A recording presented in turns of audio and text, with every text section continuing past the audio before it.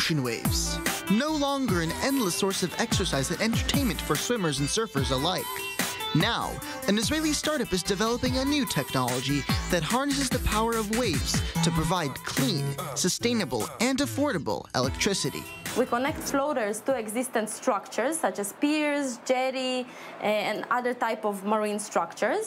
The floaters are going up and down with the movement of the waves. They're pressing the hydro cylinder, which transmits biodegradable fluid into the land-located machinery room.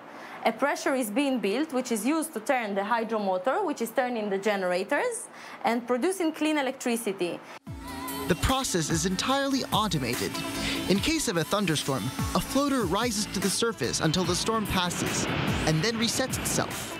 Armed with a passion for renewable energy, Ina Braverman founded the startup right after completing her studies. I actually established EcoWave Power when I was 24 years old, and I was kind of the only woman in the room all the time because the energy kind of industry is very male-dominated. But I think with the time, as we built the demo station here in Jaffa Port, as we built the first grid-connected power station, which is operational in Gibraltar, people said, okay, this girl, she knows what she's talking about. Tel Aviv was the first to test this remarkable energy source and installed the floater device 5 years ago. They don't need a lot of facilities, that it's very basic.